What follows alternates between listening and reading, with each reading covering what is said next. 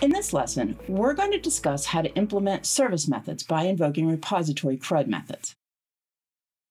In a Spring Data JPA application, entity objects hold data, and repositories provide basic CRUD database operations, but it's service components that bring everything together.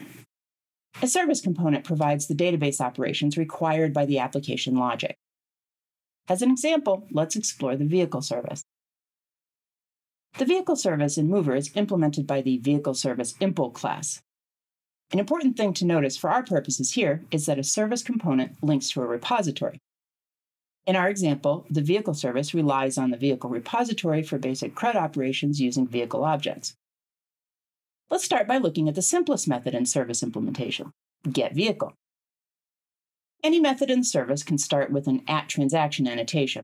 We aren't going to cover transaction settings in this lesson.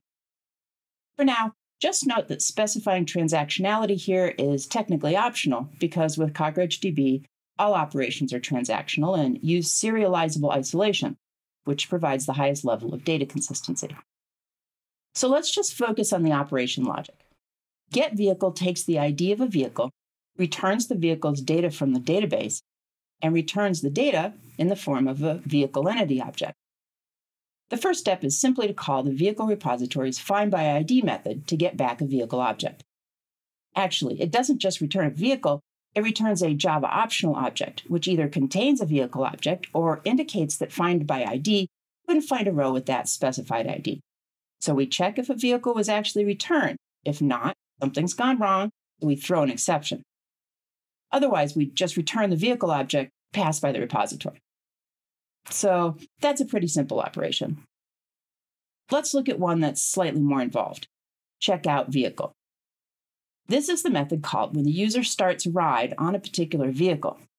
CheckOutVehicle takes the ID of the vehicle and the time the user started the ride. The first step is to get the vehicle associated with the vehicle ID. This uses the getVehicle function we looked at a second ago. Next, we check if the vehicle's in-use property is true. If so, we throw an exception because obviously you can't ride a vehicle someone else is already riding. Then we call the vehicle's setInUse method to change the entity object's in-use property to true to prevent any other users from starting a ride on this vehicle. Let's review. In Mover, service components manage all database operations and transactions, while depending on the repository for handling low-level CRUD operations. For examples, you can review various methods in Mover's vehicle service impl, such as getVehicle and CheckOutVehicle.